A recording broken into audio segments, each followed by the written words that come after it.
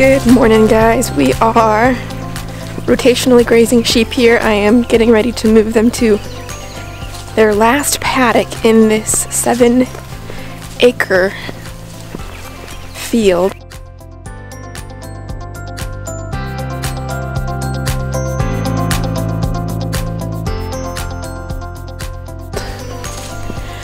This 7-acre field we broke up into about 60 or 70 different paddocks, so we are rotating every other day for these sheep right now.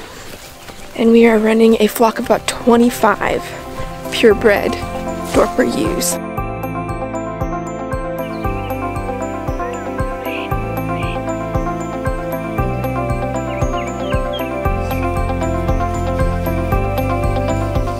So each paddock has been a little different because the grass is thicker in some areas on this pasture than others, but I found kind of a good spot is been about, I'd say 70 by 190 size for the paddock sizes for 48 hours. They've been doing really good. They've been doing really good on one strand. Now for the first several weeks that we were on this system, we did 5 strands, so that kind of broke them to it. That kind of made them understand what that polytape was. If you want to go back on this channel, one of the very first videos I put out was how to set up electric fencing for sheep. So go back and check that out for a pretty detailed step-by-step on how we set this up.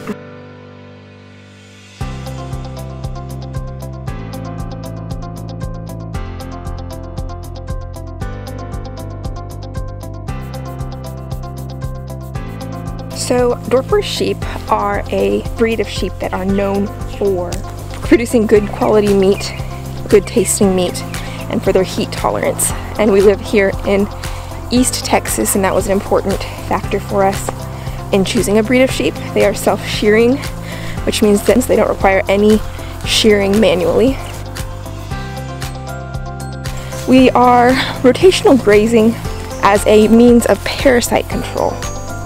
When you are raising sheep, it is going to be your biggest struggle on pasture is the parasites and controlling them. And rotationally grazing, combined with the conventional deworming techniques, has made a huge difference in the health of our flock.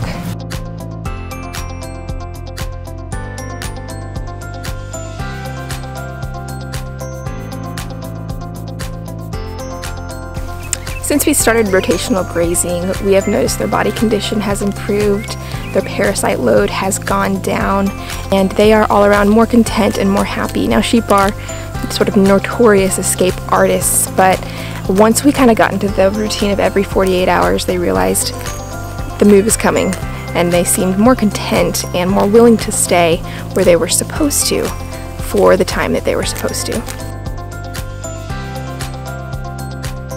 These guys know and kind of have an instinct in them to move perpetually. I think the sheep are typical of sort of a Mediterranean setting where they're moving across the landscape, and I believe that it's kind of instinctually patterned into them to be always on the move. Before we started the rotational grazing, they would escape to fresh pasture regularly, and now there is really no need for them to escape because they are moved there every 2 days.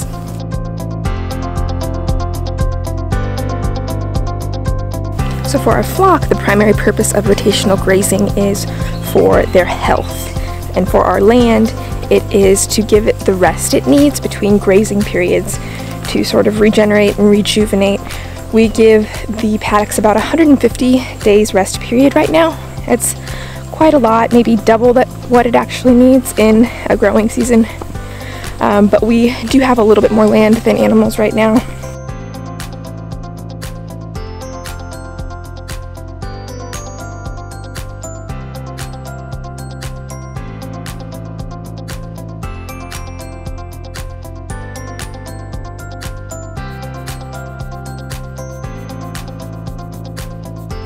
We were initially on an every 6-day rotation with them, but the thing with sheep parasites is that they hatch out anywhere from 3 to 10 days. So you want to move them off of their previous area before those parasites have a chance to hatch out. And that's why we chose 48 hours, because that eliminates the risk in many cases of those parasites having hatched and re-entering the body.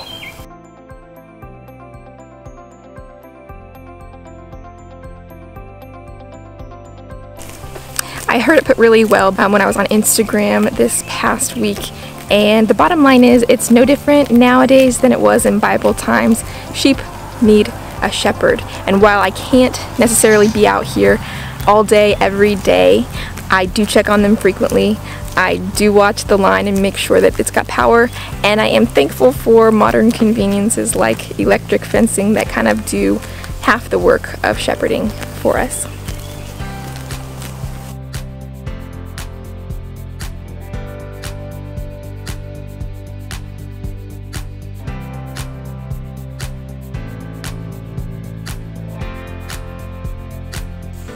So sheep are really good on pasture. The first thing that they will go to, their preferable forage, is what cows leave behind, or what cows have not grazed at all. In fact, the most popular multi-species grazing situation is actually sheep and cows. A lot of people will use sheep as weed control.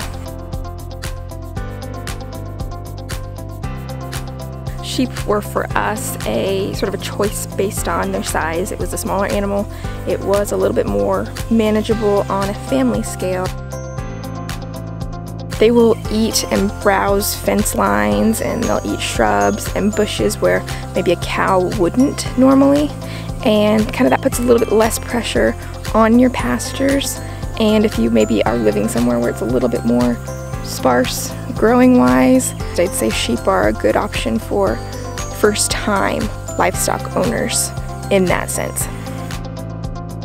One of the things that I do want to note is that we do have a 4-inch hog panel circumference around our perimeter fence, and we added this when we were in a continuous grazing situation to keep them from escaping our standard barbed wire. And if we didn't have this, I would need to keep a much closer eye on them, and I would also need to run the poly tape around all 4 sides rather than just 2 sides or 3 sides like we are now, and check on them a little bit more frequently just to make sure of no escape artists. I think that the 4-inch hog panel, it's an insurance in case they do get out if I've gone to town or something, but if I didn't have it, I would just keep a closer eye on them or have somebody else check on them while I'm in town.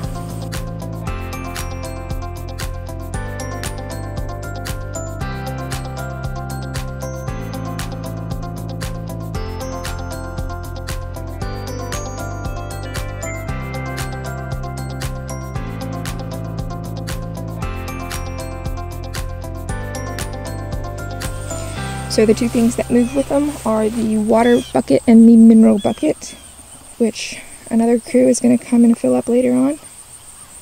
And that is it for the shift.